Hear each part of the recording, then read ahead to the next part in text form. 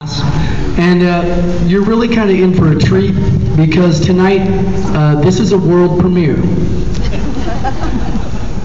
Mr. Cassart has spent a lot of time this first quarter arranging. He's arranged the clarinet tune, he arranged the flute tune, he arranged the saxophone tune, and then he wrote this original composition for the percussion section. So let's hear it for Mr. Cassart. That's really pretty awesome.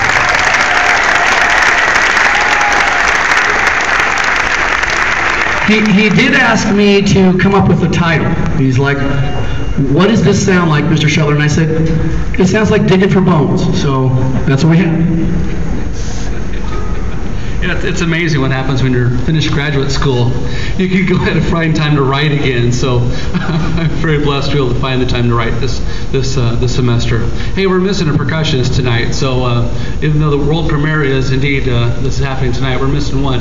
And all these folks back there in the back row, they're all soloists at all times. So when we're missing one, it's going to make an effect on our overall performance. But again, these guys are well prepared. They'll handle the missing person tonight. But again, thanks to Mr. Scheller for letting me have a free reign for my arranging and writing. This has been a lot of fun. So here's Digging for Bones.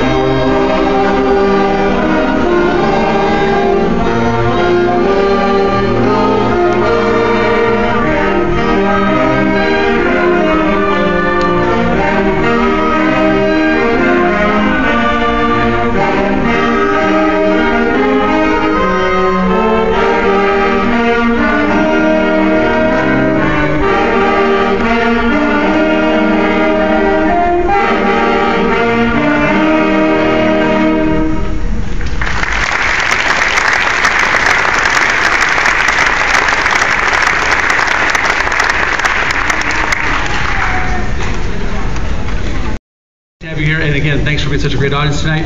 Would you please understand that we do have to haul all this stuff out of here tonight before we dismiss the kids. So if you just give us a bit of time at the end of the concert, that'd be great to leave this back doors clear so we can move some of the equipment out. We have got many upcoming events coming, so please be sure to watch for that. Of note is this upcoming Saturday with our Veterans Day parade down at Mission Middle School. So our jazz band players being part of that. That may affect some of the students here, but that's many things are happening in our department. So we'll be sending home more information as it comes about. Again, thanks for being a great audience, and it's a joy working with your students. Thank you very much.